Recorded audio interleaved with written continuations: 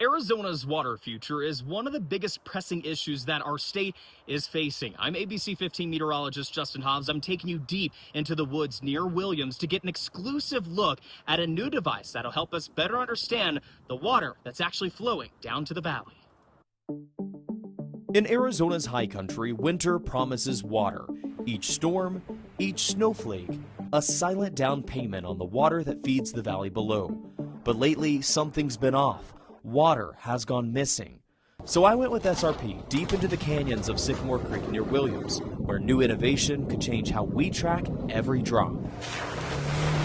This is one of the more productive watersheds, or part of the watershed from the Verde River.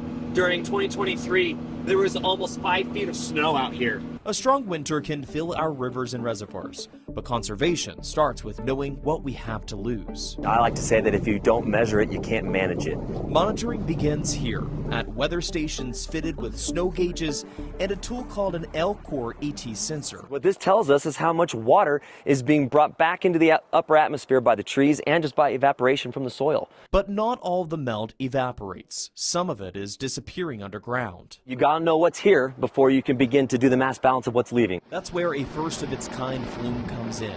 A 650-pound custom-built device airlifted into the forest to correct errors in existing creek sensors. Anytime you have ice form, lots of pressure, increase in pressure, and it leads to erroneous values, and it leads to big errors in estimating the water that leaves the watershed. So how exactly does this thing work? Well, during the winter, as snow begins to fall and build up, this is actually able to melt that snow down.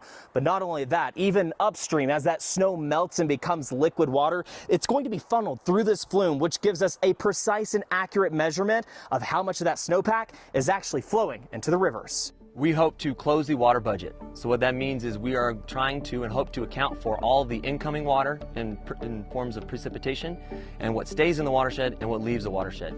And by being able to do that, we can better understand how the forest responds to change. A budget that keeps water flowing to so many who depend on it. We obviously use water for like so many things every day. So yeah, turn on the tap and no water. I don't know, that would be pretty scary. Fueling our taps and furthering research at ASU to understand how forest thinning and a warming climate is changing the way our water moves. Really important for policy making, decision making, and just research purposes overall when working with forest restoration projects and other water resource management projects. In a state where every drop counts, this flume hidden deep in the woods could hold a big answer to Arizona's water future and how to keep it flowing when the snow stops falling. In Sycamore Creek, Justin Hobbs, ABC 15 Arizona.